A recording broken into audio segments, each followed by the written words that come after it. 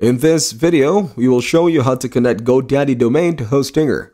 If you want to get started with GoDaddy, use the links in the description. Visit GoDaddy and log in. Navigate to your domain management area. Select the domain you want to connect to Hostinger. Look for the option to change name servers. Choose I will use my name servers. Enter the following Hostinger name servers. Save your settings. DNS changes may take up to 24 hours to propagate globally.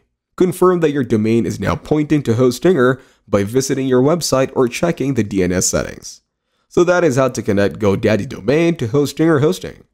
Use the links in the description to get started with GoDaddy. If this video was helpful, consider leaving a like and subscribing to the channel. With that being said, I will see you in the next video.